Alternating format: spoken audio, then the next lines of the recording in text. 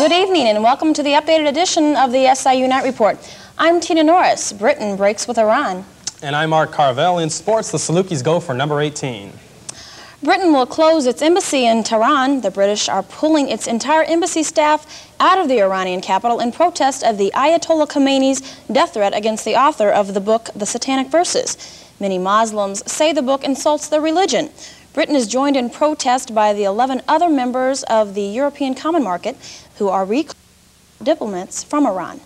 That if Iran wants to have normal relations with the rest of the world, then that kind of conduct has to be renounced. Protests are a sharp blow to Iran's hopes of improving relations with the West. President Bush is standing by his nominee for Defense Secretary John Tower. Bush read the final FBI report on Tower today. John Tower's confirmation has been stalled by allegations about excessive drinking and womanizing. A White House spokesman said today that the report doesn't corroborate with the charges, nor show any problems with illegal campaign contributions. Former Ku Klux Klan leader David Duke won the election for a seat in the Louisiana State House, but his battle may not be over. One legislator says he intends to challenge Duke's seating, and a citizens group is meeting tonight to decide whether to file suit against Duke's victory. Accusations have been made that Duke didn't meet residency requirements for the nearly all-white district that elected him. And in local news, a simple boarding house in Heron has been made into a homeless shelter and crisis center. The Family Crisis Center opened today to treat and shelter the people of Williamson County. The center can care for 24 or more homeless people. The center can also take in victims of family violence. This is the second crisis center to open in Williamson County.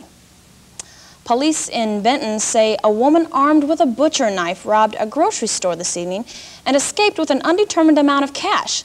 The woman, who had a stocking over her face, entered the Southside Food Mart at 6:15, displayed the knife, and demanded money. She is described as being about 5'5" and 125 pounds with shoulder-length dark brown hair. The way Illinois legislators receive pay raises may be changed. 2 Republican House members introduced bills to change the current system of getting pay increases. Currently, the State Compensation Review Board makes salary proposals that automatically go into effect unless both houses of the legislature reject the raises. Under one new bill, the Independent Salary Review Panel will stay, but both houses must approve the higher salaries. The other proposal requires lawmakers to get pay raises if drafted and approved by the legislature and then signed by the governor.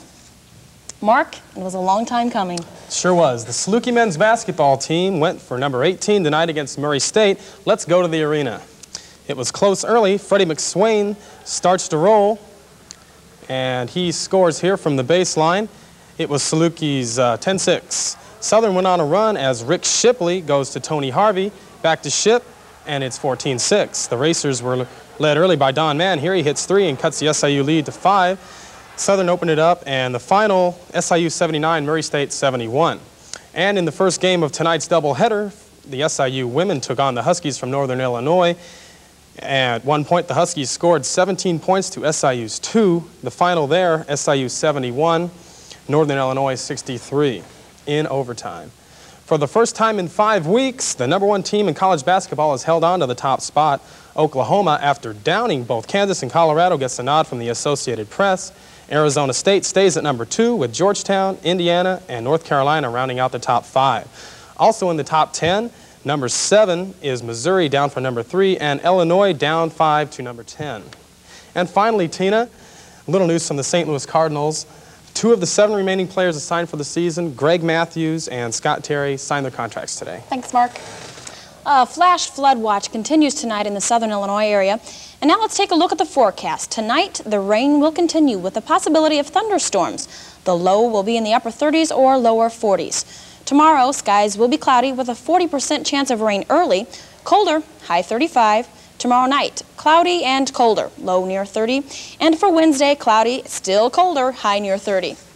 For Mark Carvel, I'm Tina Norris. Thank you for joining us for the updated edition of the SIU Night Report. Good night.